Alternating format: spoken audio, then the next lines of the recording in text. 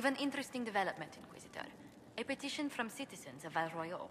They wish to know what Andraste said to you in the Fade. They think she spoke to me. Even Leliana can't trace the rumor's origin. It may be expedient to respond to those asking for Andraste's words. It's not Andraste who saved me. Few people outside Skyhold know it was Divine Justinia who delivered you from the Fade. You could attempt to tell Val Royeaux citizens the truth, though it may not be as inspiring as they hope.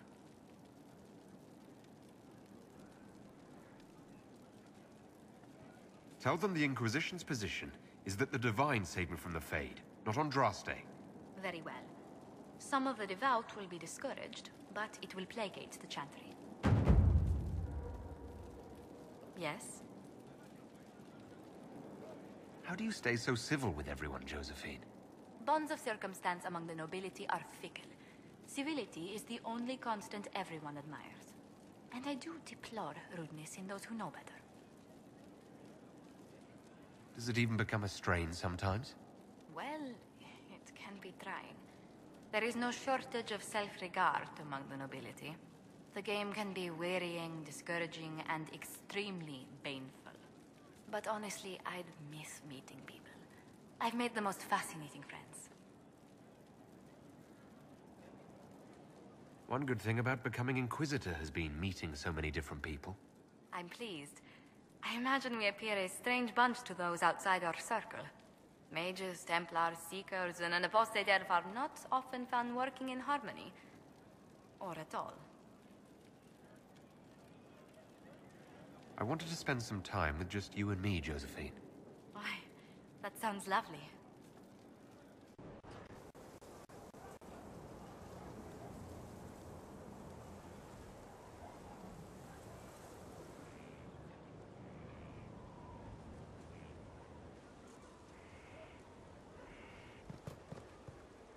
I imagine your forces will be heading into the Arbor Wilds very soon, Inquisitor. Trust me when I say that wherever the Alluvian is hidden, it is worth any effort to prevent Corypheus from acquiring it. I'd like to know more about you. If you have questions, then ask. I'll leave you to the garden. Until next time, then. Wandering the gardens, I see. You seem to know a great deal about elven law. The Dalish are not the only ones interested in the distant past, Inquisitor. Indeed, my skills allow me access to places the Dalish dare not even dream of.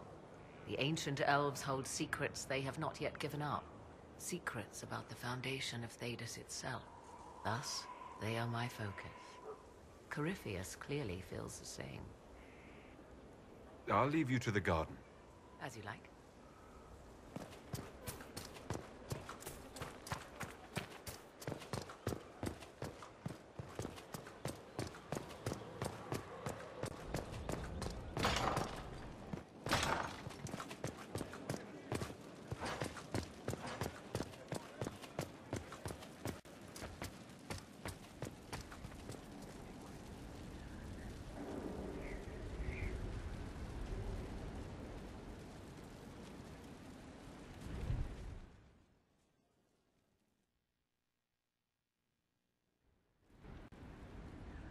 Adamant's influence continues, your worship.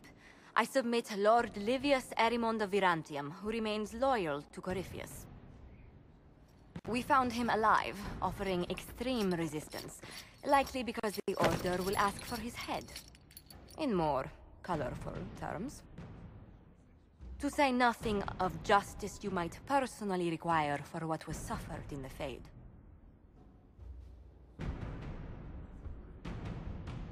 Countless better men and women than you are dead. Why shouldn't this be quick? I recognize none of this proceeding. You have no authority to judge me. On the contrary, many officials have communicated that they will defer to the Inquisitor on this matter. Because they fear. Not just Corypheus, but Tevinter, rightful ruler of every piece of ground you trod in your pathetic life. I serve the living God. Bring down your blades and free me from the physical. Glory awaits me.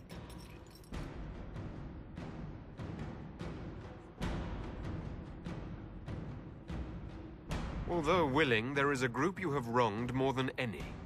Lord Livius Erimond of Virantium. The Wardens can have you. Let them take your head, if they want it. Their petty justice or yours, it matters not. Truth lies in the next world.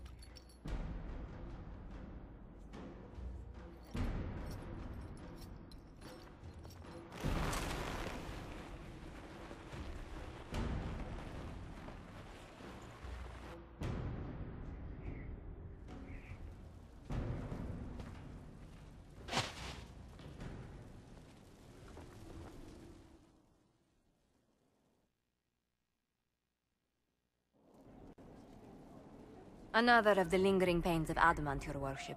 Sir Ruth is a senior warden of the Order. She was one of the many who slit the throat of another to bind a demon. She does not contest this. In fact, she surrendered to us. She requests no mercy. She wants the public justice of the headman's axe.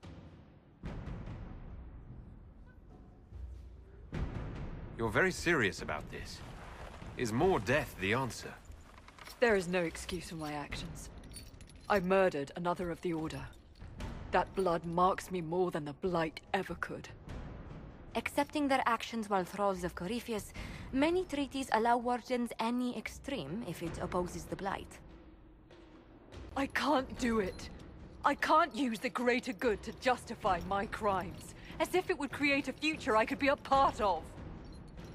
It is wrong that this broke me. I've done worse with full sanction. I can do nothing except be an example of the cost.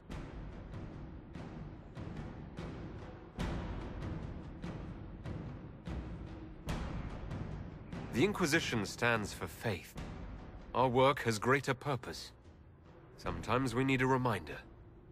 Sir Ruth, the Herald of Andraste forgives you in her name. Find peace in that. Your worship, I will try.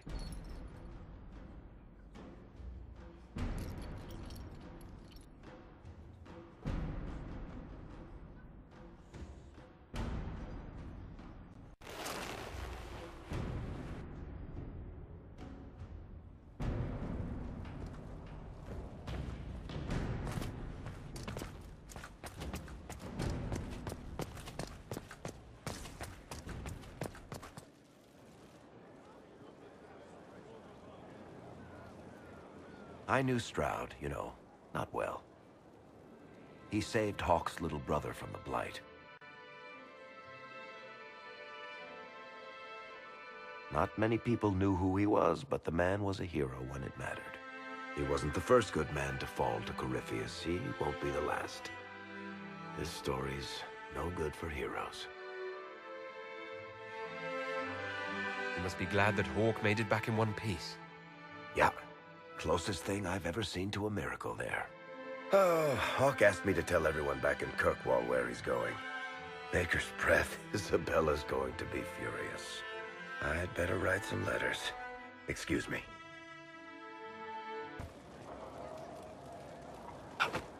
Sorry, I really need to write some letters. Another time, all right?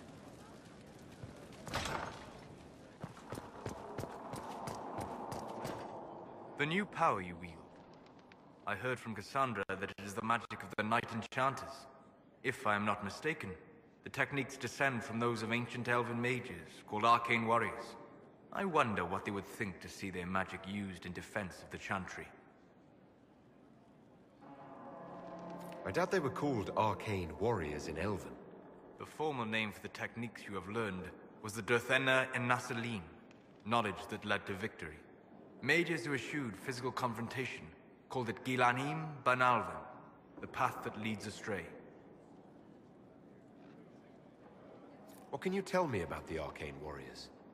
They were elite guardsmen, serving as bodyguards or champions for nobles, as I understand.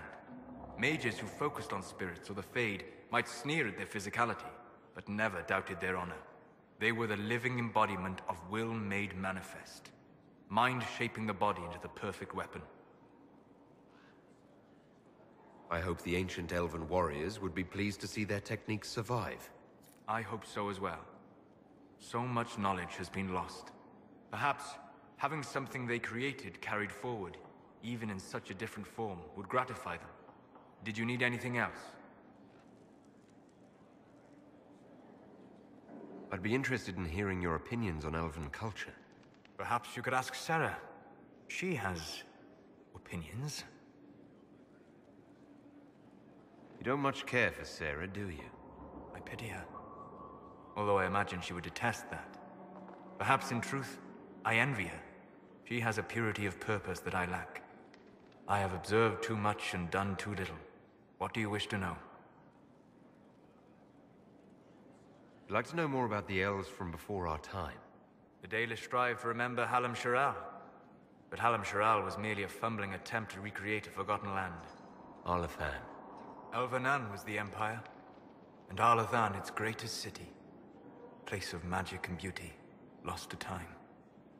You've studied ancient elves. What else do you know of Arlathan? We hear stories of them living in trees, and imagine wooden ramps or Dalish Erebels. Imagine instead spires of crystal twining through the branches, palaces floating among the clouds. Imagine beings who lived forever, for whom magic was as natural as breathing. That is what was lost. I'd like to know more about the Dalish elves. It is a mistake to think of the Dalish as a single group. They have lived as separate clans for centuries now. As a consequence, each clan has learned, interpreted, and forgotten different parts of elven history. Some trade freely with humans, or adopt city elves who flee the alienages. Others attack humans on sight. What can you tell me about elves living in human cities? The culture in alienages or among the slaves of Tevinter is like any of the impoverished and powerless.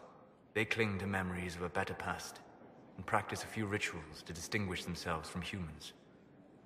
I've heard tales that Dalish magic is different from the magic I learned in the Circle. No and yes. Magic is magic, just as water is water, but it can be used in different ways. Dalish magic is more practical, not needing chantry approval, although they still frown on blood magic. Superstition. Much of it is more subtle. A legacy from when elves were immortal.